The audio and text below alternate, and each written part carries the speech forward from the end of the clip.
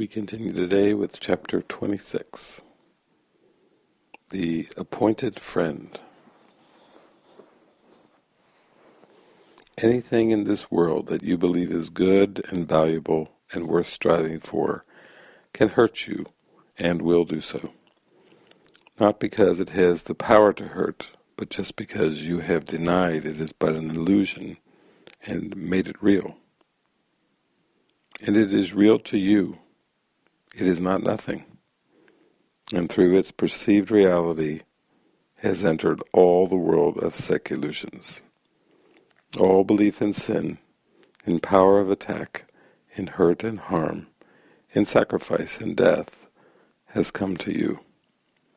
For no one can make one illusion real and still escape the rest.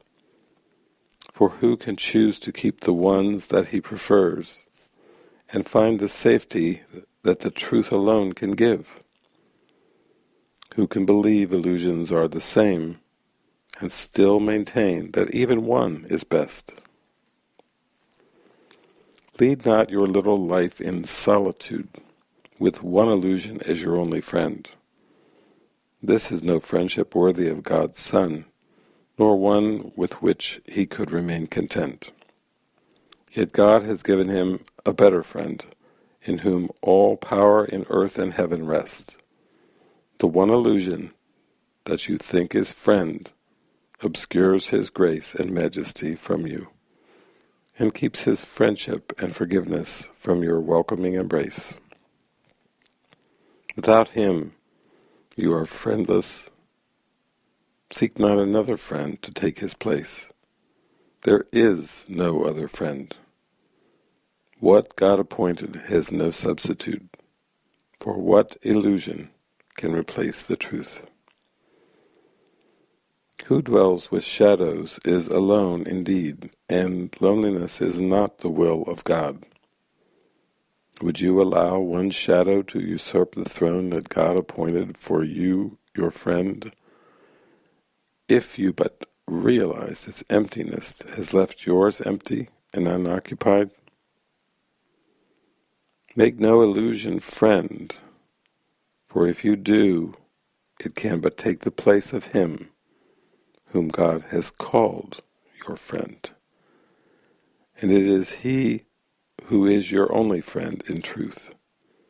He brings you gifts that are not of this world, and only he to whom they have been given can make sure that you receive them. He will place them on your throne when you make room for him on his.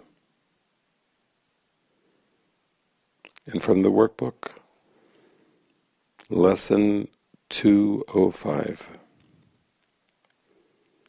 I am not a body.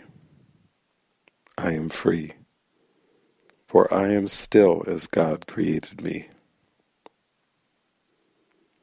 I want the peace of God.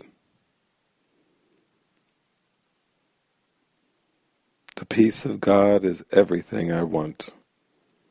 The peace of God is my one goal, the aim of all my living here, the end I seek, my purpose and my function and my life, while I abide where I am not at home. I am not a body. I am free, for I am still as God created me. Amen.